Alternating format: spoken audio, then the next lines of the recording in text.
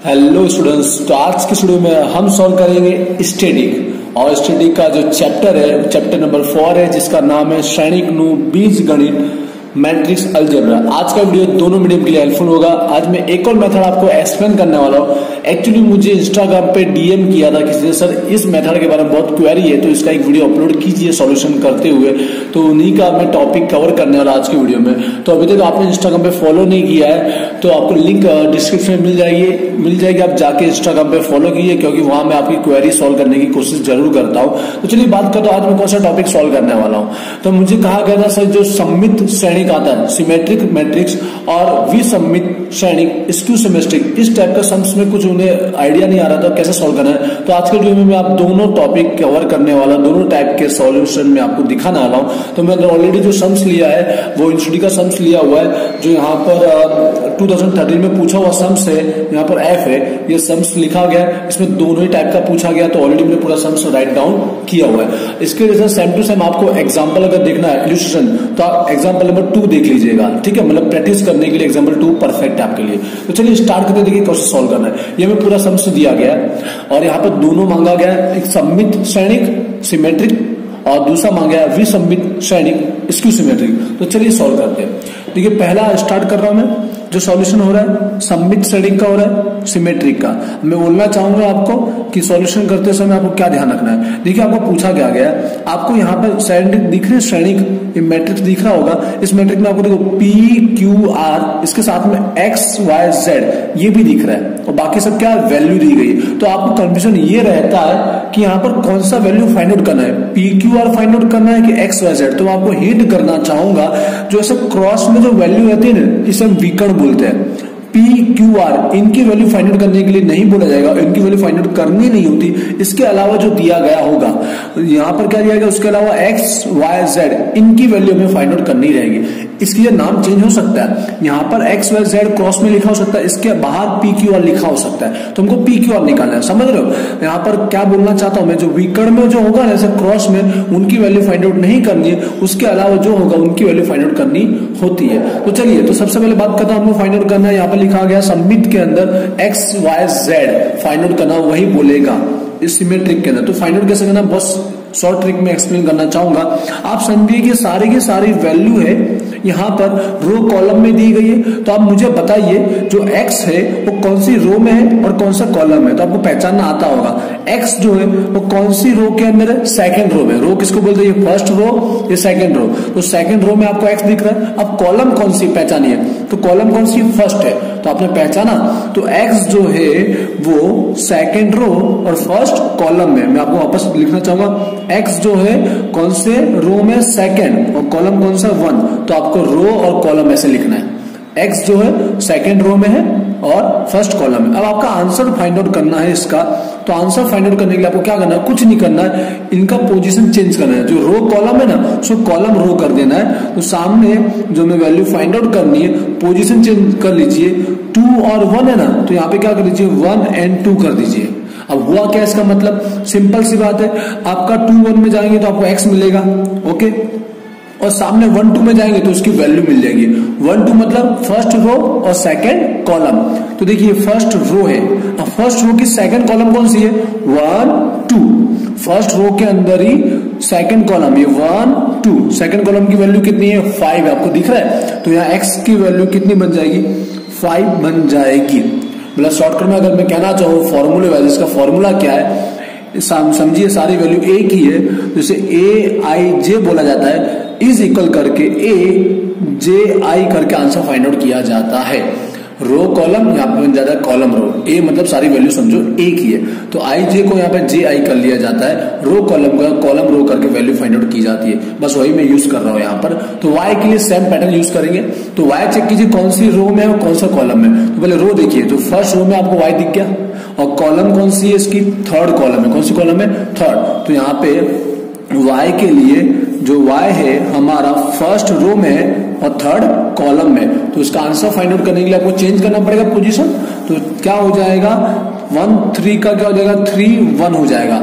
मतलब हमको कहाँ जाना है, थर्ड रो में जाना है और फर्स्ट कॉलम में आंसर फाइंड आउट करने के लिए y का थर्ड रो में जाना पड़ेगा, फर्स्ट, सेकंड और थर्ड। तो थर्ड रो मिल गई। अब थर्ड रो के अंदर कौन सा कॉलम देखिए, फर्स्ट कॉलम। थर्ड रो में फर्स्ट कॉलम पे कौन सी वैल्यू दिख रही है आपको, -7 मिल रहा है। तो बस यही हो गया अपना y का answer, y is equal to -7। I hope आपको पता चल रहा होगा। इसी को यूज करने वाले हैं वी सबमिट के अंदर भी, तो वीडियो लास्ट तक देखना जरूरी है। और ये सम्स पूछा ही जाने वालों में से है, क्योंकि बहुत इजी समझाता है लेकिन कंफ्यूजन बहुत रहता है स्टूडेंट्स को। तो जेड, अब जेड की भी पोजीशन चेक कर लीजिए। जेड कौन से रो के अंदर है, सेकंड रो के अंदर देख रहे हो, 1 2 सेकंड कॉलम कौन सा है, 1 2 थर्ड कॉलम में, फर्स्ट सेकंड रो और थर्ड कॉलम। तो जेड जो है वो सेकंड रो में है और थर्ड कॉलम में। तो इसका आंसर फाइंड आउट करने के लिए क्या करना चाहिए, 2 3 है, 3 2 हो जाएगा। इसका मतलब थर्ड रो में जाना पड़ेगा और सेकंड कॉलम देखना पड़ेगा। तो third row, first second third row, third row हो गया, सेकंड कॉलम, फर्स्ट सेकंड। तो सेकंड पे आपको क्या मिला, 2 मिला। थर्ड रो के अंदर ही देखना है। थर्ड रो के अंदर सेकंड कॉलम पे कौन सी वैल्यू दिख रही है आपको, 2 दिख रही है। तो यहाँ पर z इज इक्वल टू आपको क्या मिल गया, 2 मिल गया। z इज इक्वल टू 2 आपका आंसर हो जाएगा। ये हो गया सममित श्रेणिक में, सिमेट्रिक मैट्रिक्स में आई जे का इज इक्वल टू जी आई करना रहता है। आई होप आपको पता चलेगा। अब देखिए इसी कॉन्सेप्ट को फॉलो करना है वी सबमिट के अंदर। वी सबमिट स्क्यू सिमेट्रिक में थोड़ा सा चेंज है कि आपका जो फॉर्मूला ए आई जे जो होता है is equal to A J I same to same होता है, बट नेगेटिव साइन के साथ होता है। सिर्फ साइन चेंज हो जाता है, यहाँ पर पॉजिटिव होता है, यहाँ पे क्या हो जाता है, नेगेटिव हो जाता है। इसका मतलब देखा जाए तो आंसर यही कि ये मिलने वाला है, क्योंकि आई जे को जब जे आई करेंगे तो सेम टू सेम मिलने वाला आंसर, बस उनका साइन चेंज हो जाएगा। मतलब कैसे, देखिए अब यहाँ पर वी सबमिट के अंदर स्क्यू सिमेट्रिक में हमको पी क्यू आर भी मांगा गया, पी क्यू आर भी मांगा गया और एक्स वाई जेड। तो मैंने आपको स्टार्टिंग में जैसे कहा, जो क्रॉस में होता है जिसको विकर्ण बोलते हैं, उनकी वैल्यू फाइंड आउट नहीं की जाती है, क्योंकि यहाँ पे विकर्ण में कौन है, पी क्यू आर। क्योंकि जो P is equal to Q is equal to R directly क्या हो जाएगा, 0 हो जाएगा। सारी की सारी वैल्यू क्या हो जाएगी, 0 हो जाएगी। वी सबमिट के अंदर स्क्यू सिमेट्रिक में जो भी है उनकी वैल्यू 0 हो जाएगी। उसके अलावा जो बाहर था उनकी वैल्यू फाइंड आउट करनी है, बट क्या हो जाएगा, इन नेगेटिव साइन हो जाएगा। मैं चाहूँ तो डायरेक्ट आप आंसर यहाँ से फॉलो कर सकते हो, बट मैं आपको फॉलो करके दिखाता हूँ। एक्स, तो एक्स के लिए आपने ऑलरेडी फाइंड आउट किया है, कहां पर, एक्स सेकंड रो और फर्स्ट कॉलम में आपने ऑलरेडी देखा हुआ है। तो शॉर्टकट ट्रिक यूज कर लीजिए। एक्स जो है वो सेकंड रो और फर्स्ट कॉलम में, और जब पोजीशन चेंज करेंगे तो फर्स्ट रो और सेकंड कॉलम हो जाएगा, बट साइन कौन सा लगा दीजिए, नेगेटिव लगा दीजिए। तो ऑलरेडी आपने आंसर फाइंड आउट किया हुआ, तो दोबारा फाइंड आउट मत कीजिए, बट उसका साइन चेंज कर लीजिए। 5 जो था आगे माइनस साइन नहीं था, प्लस का था, तो यहाँ क्या हो जाएगा, -5 हो जाएगा। बस इतना से इजी है। इसी तरह y के लिए देखते हैं। तो y जो है, y कौन सी पोजीशन में था, y जो है फर्स्ट रो और थर्ड कॉलम में था।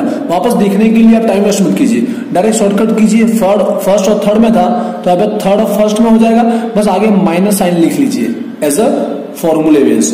अब आपने वैल्यू ऑलरेडी फाइंड आउट करके रखी हुई है। अब देखिए ना ध्यान से, आपको आंसर -7 मिला। सुनिएगा, -7 मिला है, बट ऑलरेडी आपका यहाँ फॉर्मूले में आगे क्या है, माइनस है। तो -7 यहाँ पर चेंज होकर कैसा हो जाएगा, +7 हो जाएगा। बस यही इंटरेस्टिंग चीज है कि जो प्लस का था वो माइनस हो गया, जो माइनस का था वो प्लस हो गया। सेकंड जेड के लिए अब आपको आइडिया आ ही चुका है, बोलने की जरूरत नहीं है। सेकंड रो और थर्ड कॉलम है इसके लिए, और आप जब चेंज करेंगे पोजीशन तो थर्ड रो और सेकंड कॉलम हो जाएगा। आंसर आपका 2 आ रहा है, तो z इज इक्वल टू 2 है, लेकिन माइनस साइन होने की वजह से ये 2 कैसा हो जाएगा, आपका माइनस का हो जाएगा। z इज इक्वल टू -2, और ये हो गया अपना वी सममित श्रेणिक स्क्यू सिमेट्रिक। बस इतना सा चेंजेस था कि इसके अंदर जो हम आई जे को जे आई करते तो नेगेटिव साइन का यूज करते, तो जो आंसर मिला है वो प्लस का माइनस हो जाएगा, माइनस का प्लस हो जाएगा। पर आपको ध्यान रखना रहेगा, वी सबमिट के अंदर आपको जो क्रॉस की विकर्ण की वैल्यू होती है वो भी फाइंड आउट करने के लिए बोला जाता है, लेकिन वो वैल्यू सारी क्या हो जाती है, 0 हो जाती है। ये हो गया सम्स कंप्लीट। बट मैं आपको बोलना चाहूंगा, एक्स वाई जेड के अंदर मत फंसिएगा। ABC कुछ भी लिखा सकता है, एक्स वाई जेड ABC। आपको हमेशा रखना है कि क्रॉस की जो वैल्यू होगी वो 0 हो जाएगी, उसके आउटसाइड की वैल्यू में फाइंड आउट करनी रहेगी। फाइंड आउट करना बहुत ही ईजी है। पहले मैं उसका पोजीशन चेक करने का रो कॉलम में, और आगे जाके उसको चेंज कर देने का। रो कॉलम था, यहाँ पे कॉलम रो चेंज कर देने का। तो कॉलम रो में जाके आपको चेक करेगा तो आपका आंसर मिल जाएगा। तो इसी तरह ये सॉल्व किया जाएगा। मुझे जो क्वेरी आई थी उसका सॉल्यूशन किया हुआ। आई होप बाकी सब स्टूडेंट्स के लिए भी ये हेल्पफुल रहा होगा। तो मैं चाहूंगा इसे आप लाइक करेंगे और कमेंट करके मुझे बताएंगे कि वीडियो कैसा लगा है, और नेक्स्ट कौन सा वीडियो चाहते हैं वो भी मुझे लिखिएगा। इस वीडियो को शेयर करना ना भूलिएगा, क्योंकि मैं चाहूंगा और सारे स्टूडेंट्स भी इसका यूज कर सके, उनकी भी हेल्प हो सके। ठीक है, तो शेयर करना ना भूलिएगा। चलिए मिलते हैं नेक्स्ट वीडियो में। Thank you.